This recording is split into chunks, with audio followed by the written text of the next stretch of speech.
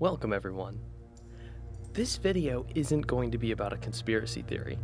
There's no theory about what I'm going to tell you. This is fact. Today I will show you how a growing online community has slowly been revealing the evidence behind this new realization. This video is going to be about the hidden truth behind all the questions you have about ancient history. How were buildings like this made without modern technology?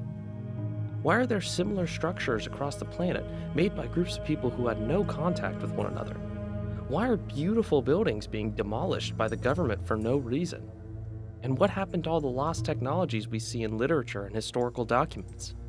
Well, my friends, your answer lies in the relics of the once grand Tartarian Empire.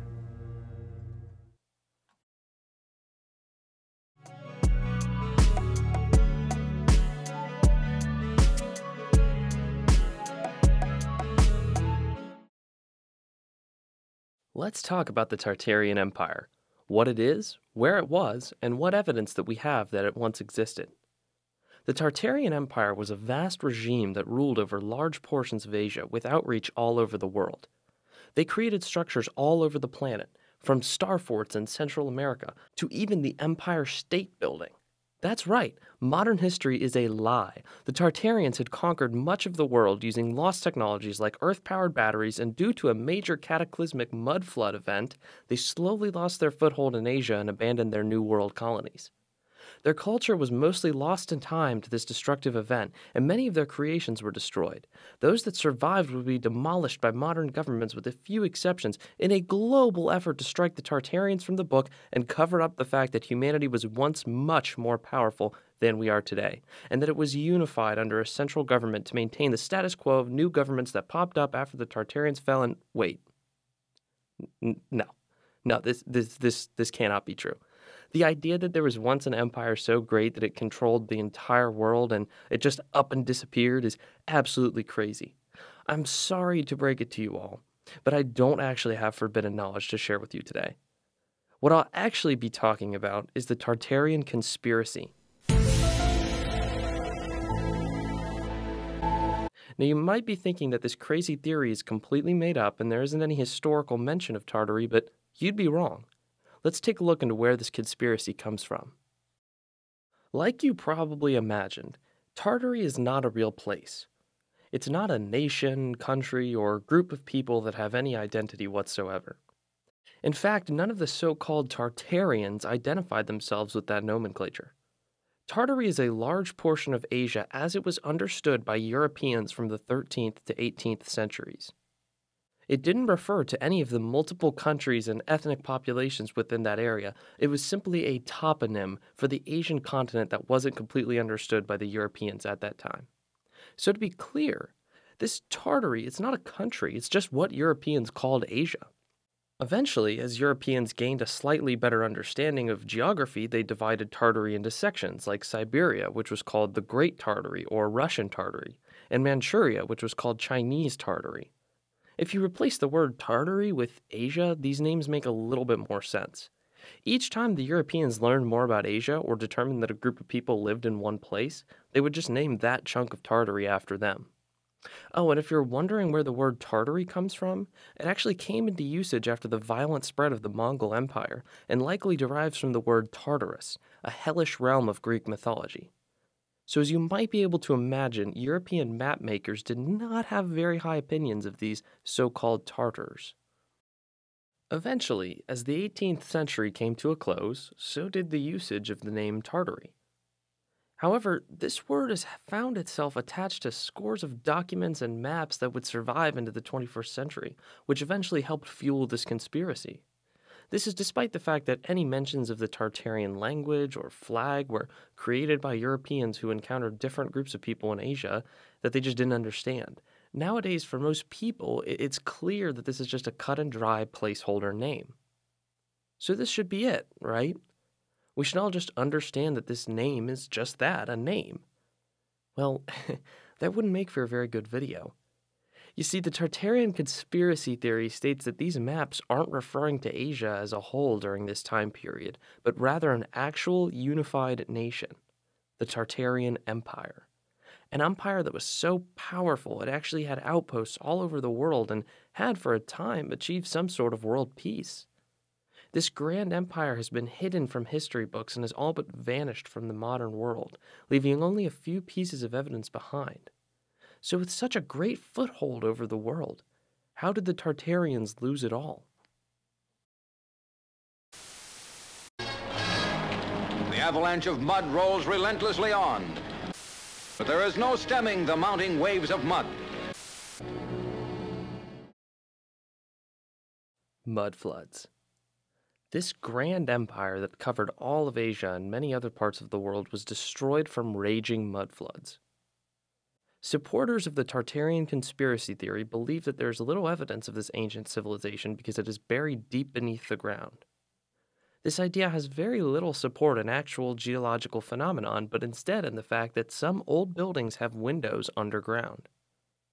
Now, obviously, mudfloods have happened throughout history and have probably buried some houses. It's not a stretch to say that there are probably some grand architectural pieces that are stuck below the surface of the earth, given that, well, we find some every year and dig them up. But an entire empire being buried? Where would all that mud even come from? It really makes no sense. And you might believe that I'm just brushing over this section of the conspiracy since the empire being hidden is such a crucial detail. But no, this is genuinely the only real piece of evidence used in the theory. Some adherents to this theory will also suggest that World War II bombing campaigns also leveled some evidence of this ancient empire, but again, that just doesn't make a lot of sense. Unfortunately, many buildings were destroyed during World War II, but not any that belonged to an ancient empire. So, if this grand empire is supposedly buried underground, how would we even come to believe it existed, and that it stretched to the lengths that it did? Well, that brings us to the next important chapter in this story.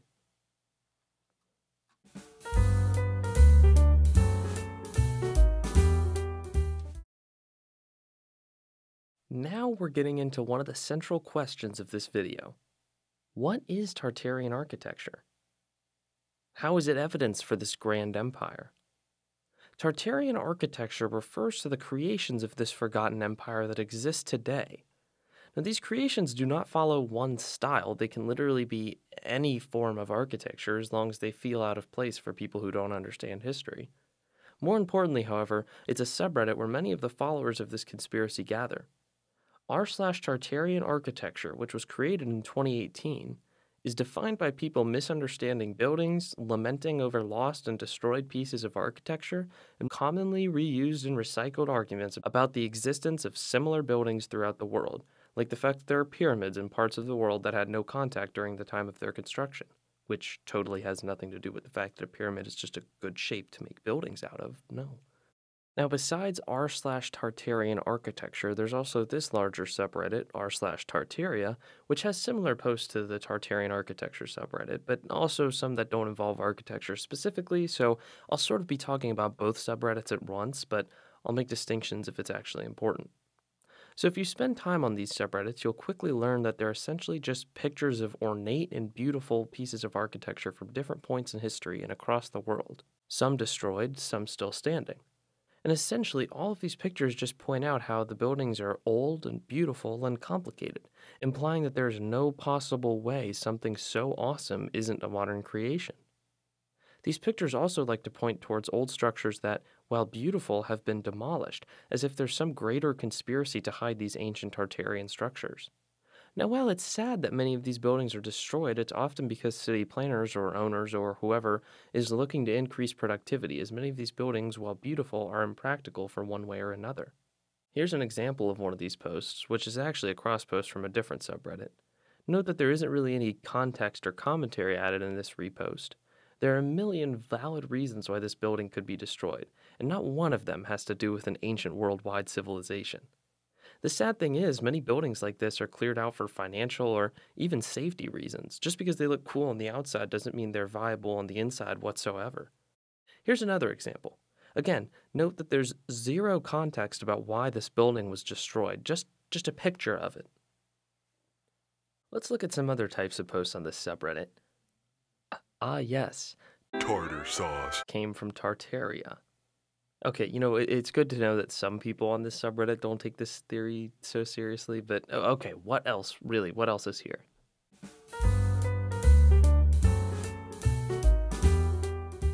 Let's look into some of the lost technologies that the Tartarians may have built. This post is a great example for a couple of reasons.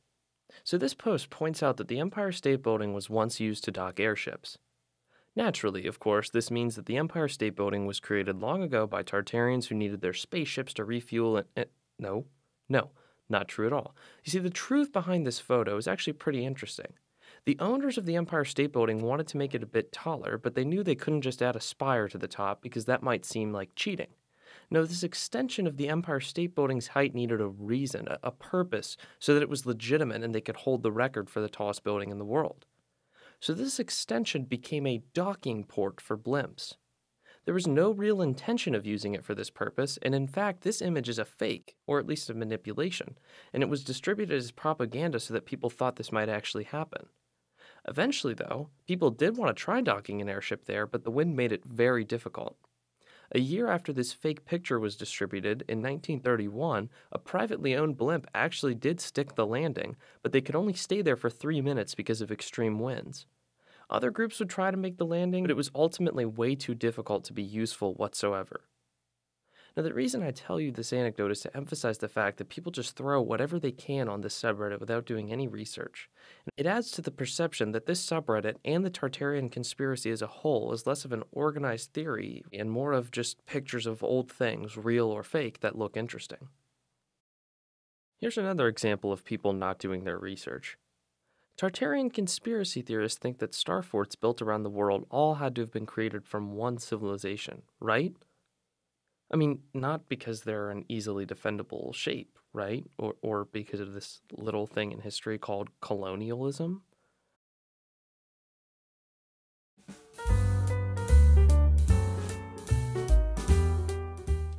Here's another fun theme that you'll see in the Tartarian subreddits. Windows that happen to be below ground supporting the mudflood theory. Because there's no other legitimate explanation for how these windows ended up underground, right?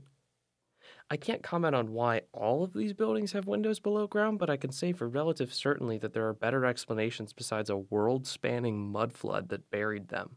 Like maybe the fact that faulty foundations can wear down over time and buildings can sink into the ground.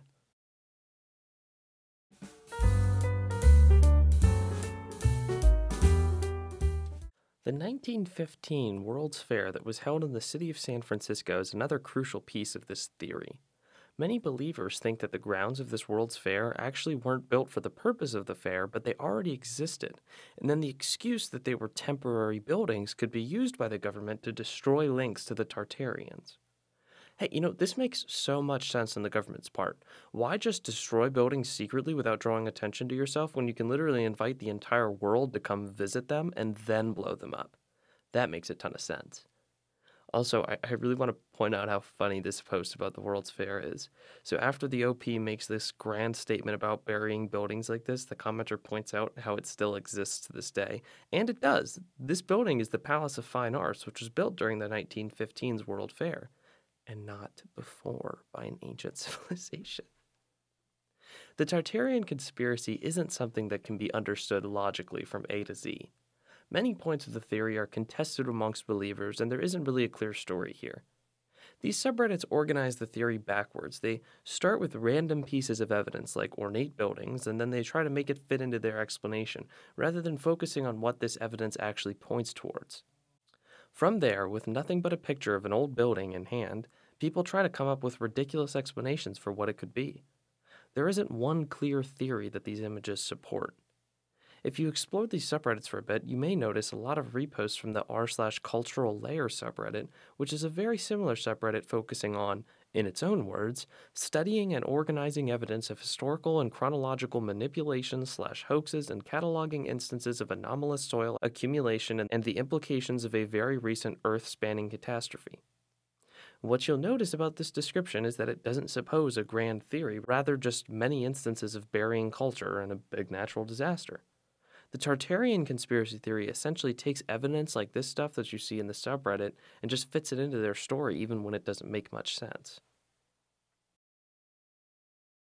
And there are just so many questions that rip apart this theory. Here are some of my favorites.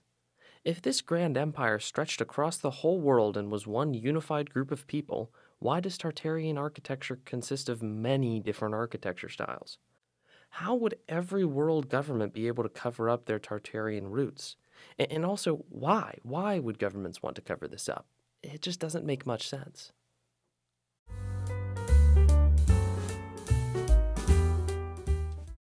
So, I haven't really talked about where this theory definitively came from, and that's mainly because parts of its origin are somewhat unclear. This conspiracy theory actually began in Russia, where these two Russian conspiracy theorists popularized the theory that Tartary was an ancient Russian empire that the Western world in particular refuses to recognize, perhaps as some propaganda by the West to limit people's understanding of how much influence and power the country once had. Their idea was that Tartary was an all-encompassing Russian empire, and this is the reason it's been covered up by the West. It wasn't until around 2016 that the theory began to pop up on the English-speaking internet, and I'm not entirely sure how it made the Russian-English jump. So if anyone has any insight on this, especially anyone who speaks Russian and heard anything from around that time, please leave it in the comments for us to hear. The communities that make this theory flourish essentially grab random posts from other subreddits or tell long stories based entirely off of inaccurate information. While it's a fun idea to entertain that there was an ancient human empire that had grand technology like Earth batteries and spaceship docks, it really doesn't add up. Maybe somewhere deep in these subreddits could there be an ounce of truth? Or some sort of conspiracy about destroying a building? Sure, maybe, but probably not, and there definitely isn't any merit to the idea as a whole. There is no Easter Bunny, there is no Tooth Fairy, and there is no Tartarian Empire. The Tartarian Conspiracy is an excellent example of how not to create a convincing conspiracy theory. Okay guys, I hope that video was fun for you to watch. It was a really fun rabbit hole for me to dive into. If there are any takeaways from this, it's that you should think twice before you randomly repost content to niche conspiracy subreddits. No, actually though, thank you for watching and supporting my work today. This was fun to do and I hope you enjoyed the video. If you did enjoy, there's more where this came from and I encourage you to subscribe to the channel for more content like this. I was trying something new with this video, so let me know if you want to see more of this. That's all for now everyone, and good night.